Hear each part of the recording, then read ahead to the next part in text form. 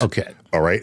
When you're growing up, especially if you were a boy, they say, how strong are you? They would challenge you to this. And you would like show them your muscle. Yeah. Let me see the gun show, baby. Let me see the bicep. Welcome to the gun show. Okay. Yeah. What they're measuring is the area, the cross-sectional area of your muscle. So the bigger the muscle, the stronger it is. Unless you are Bruce Lee.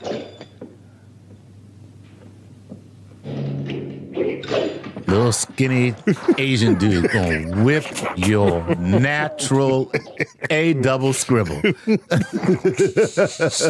So you need to know, however, that as your muscles get bigger, they become heavier. It becomes heavier according to the volume of the muscle, but the strength increases only as the cross-section of the muscle. I don't understand what you're saying. Think about very heavy animals have very thick limbs.